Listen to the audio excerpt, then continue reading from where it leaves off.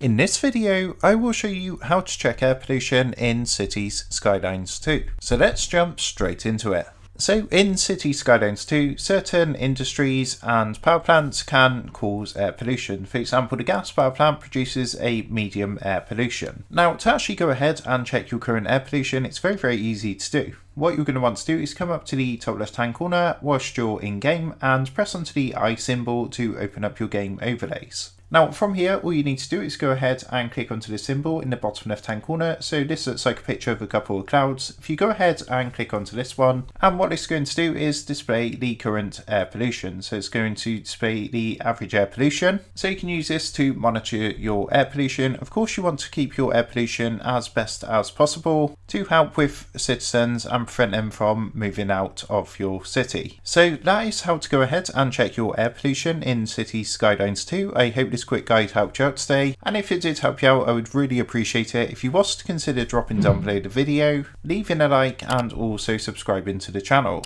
With that being said, I just want to take a minute to thank you guys for watching this tutorial, and I will see you in the next video.